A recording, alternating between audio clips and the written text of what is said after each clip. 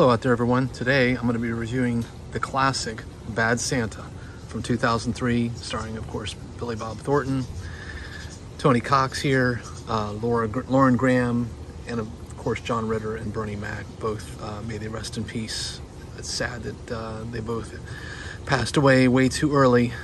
This film is an all-time favorite of mine. I have always found Christmas schmaltz to be just absolutely the worst part of the Christmas holiday season. I feel as though it just does a disservice to the whole idea of Christmas. It's fake, it's phony, at least in my cynical world. I'm sure there are other instances where people find great enjoyment out of it. I'm not going to begrudge that. But for me personally, I think this is the ultimate palate cleanser for the holiday season.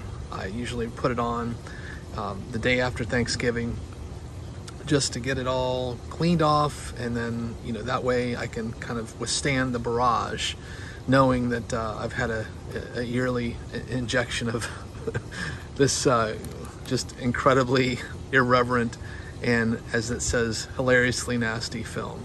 So need we say anything more about Billy Bob? I mean, he was made to play this part. He was perfect in it, and I thought the chemistry between him and Tony Cox was amazing. And of course, John Ritter in his few scenes was spot on. He was hilarious, as was Bernie Mac. And Lauren Graham, of course, brought her own nice sensibility to the proceedings, and she definitely helped bring a little softer touch to it. So, and then lastly, the kid, Thurman Merman. I mean, that kid just knocked it out of the park. I, of course, have seen the sequel, and it is just, I just pretend it doesn't exist. It's just not a good movie. Bad Santa, the first one that was released in 2003, is a terrific film. So with that, take care everyone, happy holidays, and until the next time.